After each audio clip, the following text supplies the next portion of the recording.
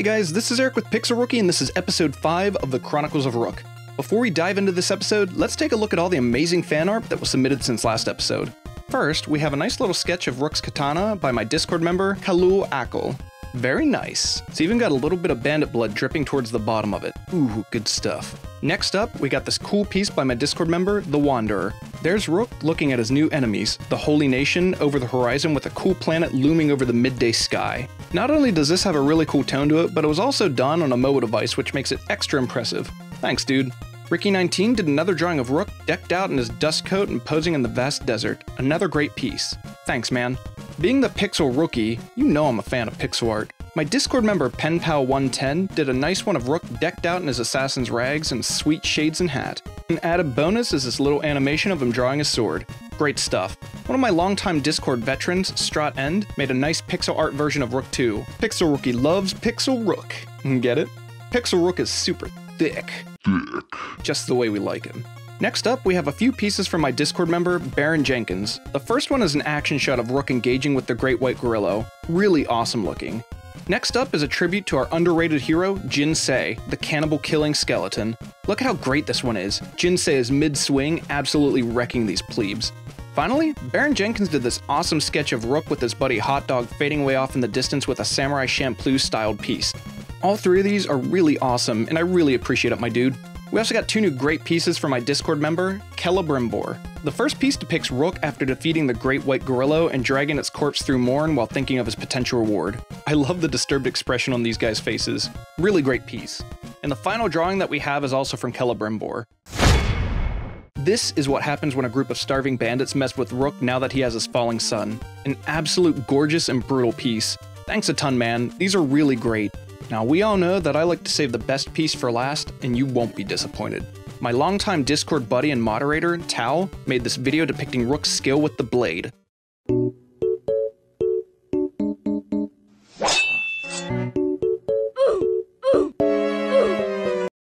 Absolutely amazing.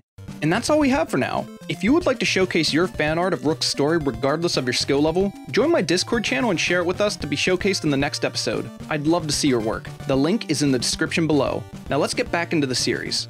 Last episode, Rook explored a lot of new cities and locations. He fought and defeated a Great White Gorilla that was trapped in the abandoned HQ in Morn, but nobody saw the fight, so he told the story of how he defeated it in an epic battle of solo combat to become more renowned, even if that's not necessarily what happened. At the end of the episode, he found himself in the center of a slave market, and he was very aggravated at how the slaver boss bragged to him about all their slaves. At this moment, Rook knew his plans were going to change. The rain was pouring over Rook as the slaver boss droned on and on about his slaves and his fair prices. Rook stopped listening to him, and he noticed a slave shop further down the market. He decided to go in and investigate it. There was one guard and another slaver boss. They were busy talking amongst themselves and not paying much attention to him at all. They were so focused on their own business that they didn't notice Rook sneak upstairs to check out their inventory. Nobody was up there with him, except a few slaves that were bound and caged. Rook was disgusted at their physical state. They were hardly fed from the looks of it. This is when Rook realized that his time traveling the world on his own was over. He became a very competent fighter, and he could help these slaves escape. Sure, he could purchase them, but he hated the slavers about as much as he hated the Holy Nation. He didn't want to give any cats to their cause. He realized that he could help these men and maybe even train them to become strong fighters like himself. For now, he focused on laying low and picking the lock of this cage. He managed to pick the lock. The shackles that bound his legs were easy enough to unlock as well. The first slave was freed. He waited patiently as Rook unlocked another cage and unbound the shackles of another newly freed slave. He freed one last slave until he heard the men downstairs rustling around. He ran out of time and had to make an escape with the men he managed to free. He frantically looked over his map, and the next nearest city was called Heng. He wasn't familiar with this part of the land, but if he could get his newly freed slaves out of the market, they could figure out a better plan then. Rook began to sneak out and the men followed him. He realized that he had to just run and have them catch up to him. He was acting on his emotions and was being rash. This plan wasn't well thought out, and he was worried it would go terribly wrong. Some luck was on his side though. There was fighting out by the entrance of the market, and it was causing a good diversion for Rook. Two of the three slaves were able to make it outside of the walls. The slaver boss was hot on their trail, and in just a couple of swings, he took one of them down.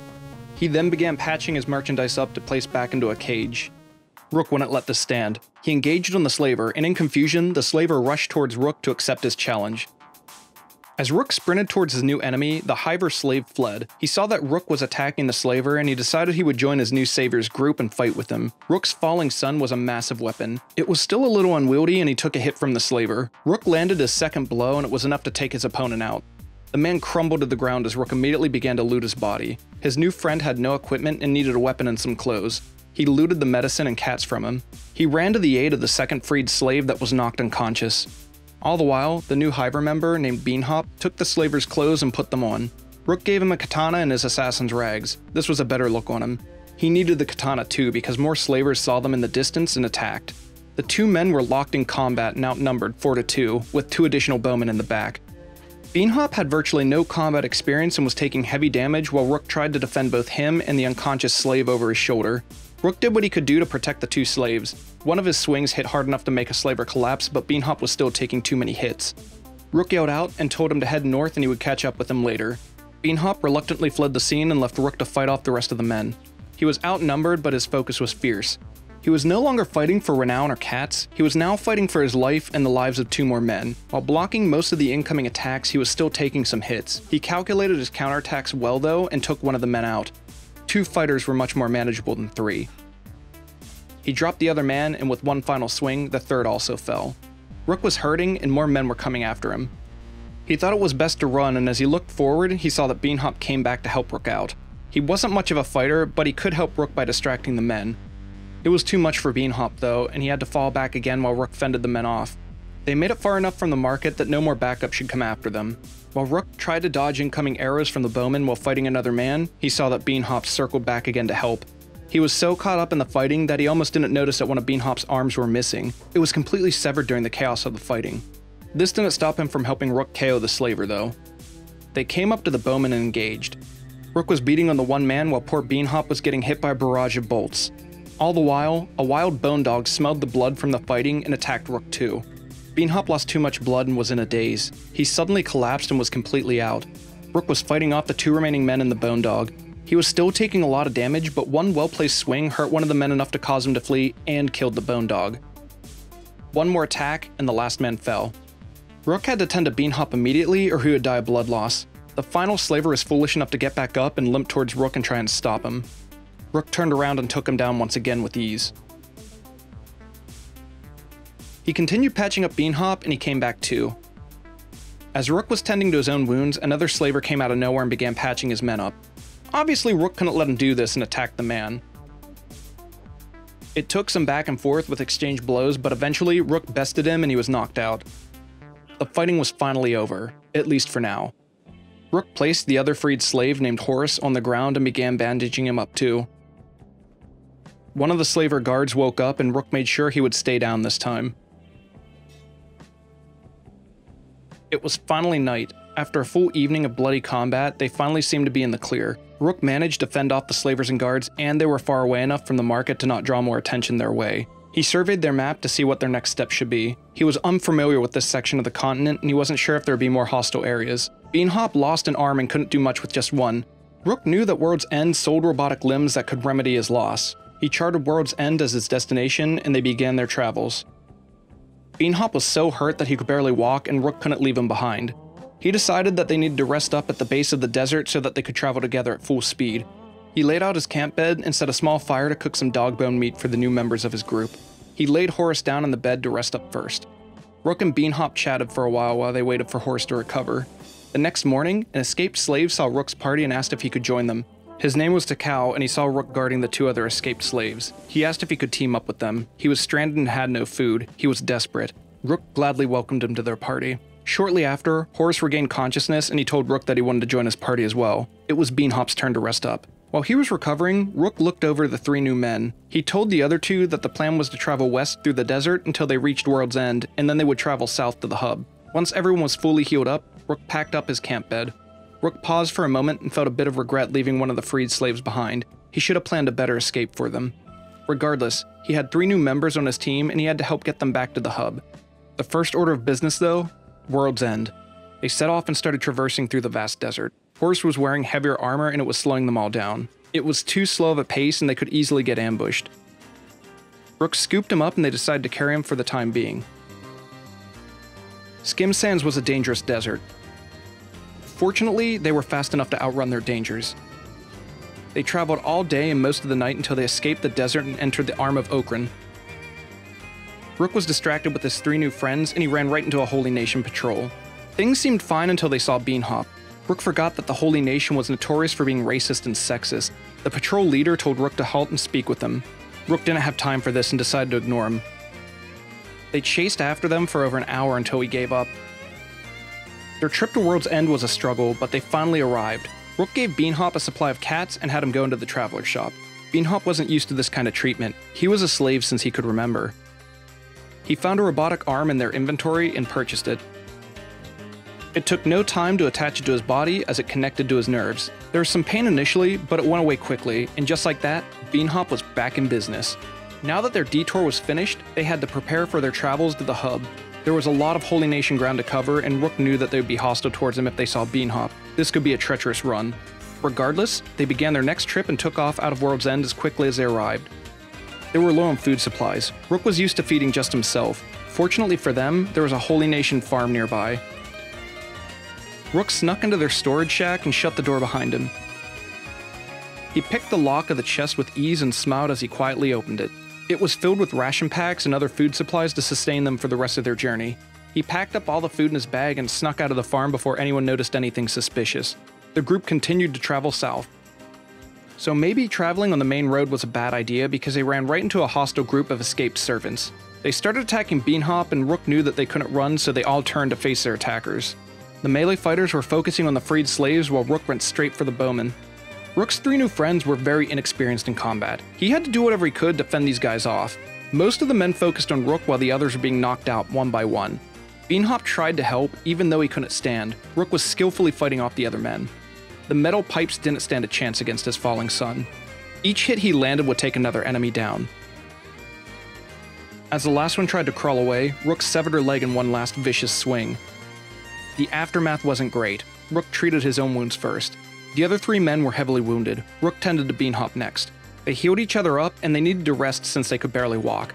Rook decided that they would pay another visit to the holy farm that was nearby. On their slow walk back north, they were ambushed again. Rook was able to defeat them, but the cost was all of his allies getting severely wounded. Again. As he finished off the last bandit, Rook realized that watching after weaker men was not an easy task. He had to do everything he could to help protect them and train them to become stronger. He made another rash decision at that moment. He needed beds for his men to rest, and the Holy Nation farmers had some.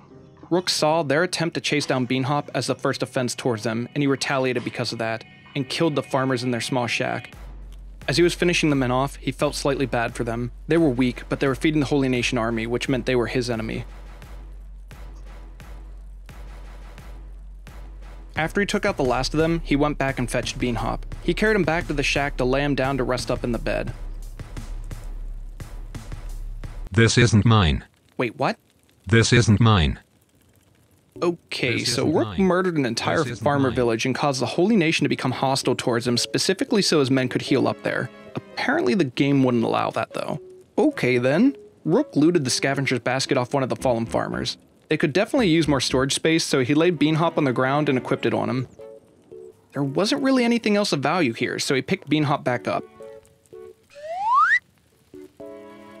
He laid out his camp bed away from the road so patrols wouldn't notice them. He tucked Beanhop in so he could rest up again. The Holy Nation patrol was moving closer towards them. Rook tried to be stealthy so he wouldn't be noticed.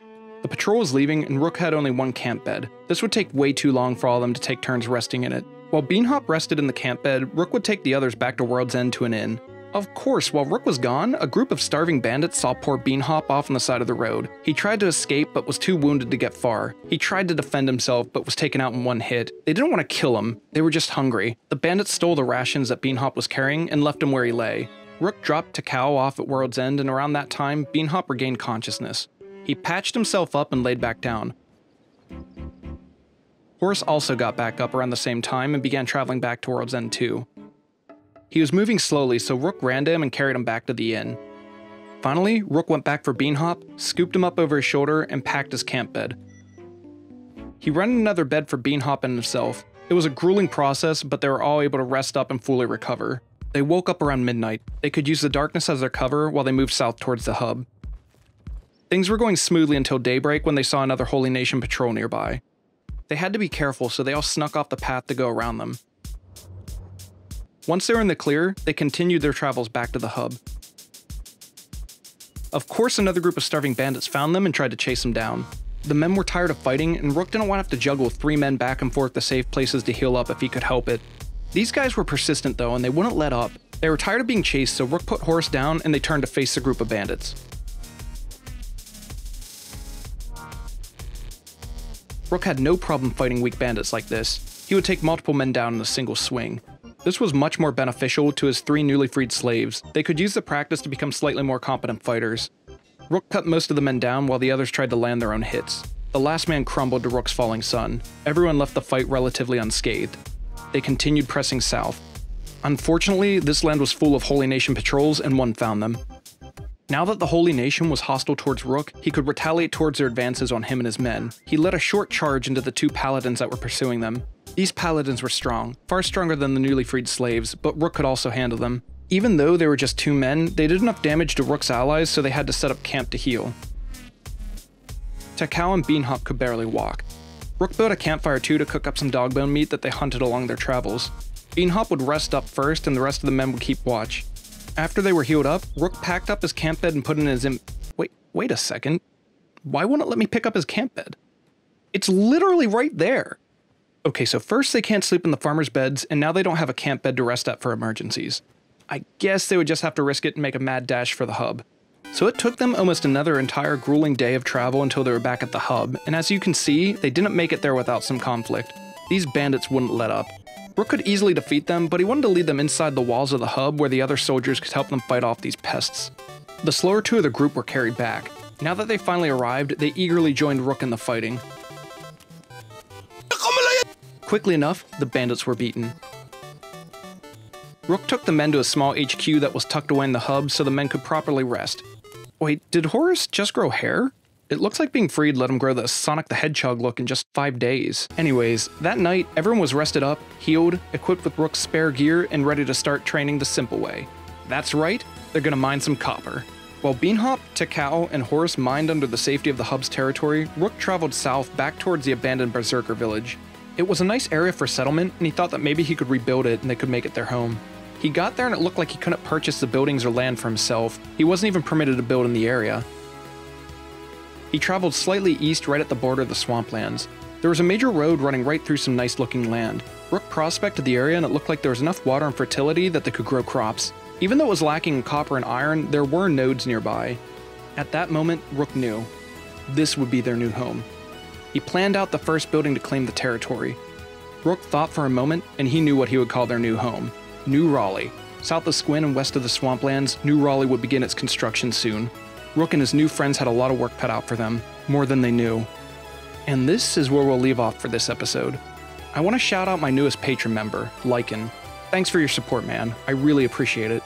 I also want to shout out another patron of mine, Toddy. He went from a veteran tier all the way up to a super Pixel Rookie fan tier. Lastly, I want to thank all my patrons who are helping support the channel so that I can one day turn this hobby into a full-time gig, and at that point, maybe I'll even be able to get a new video out more than once a month. I really appreciate you guys.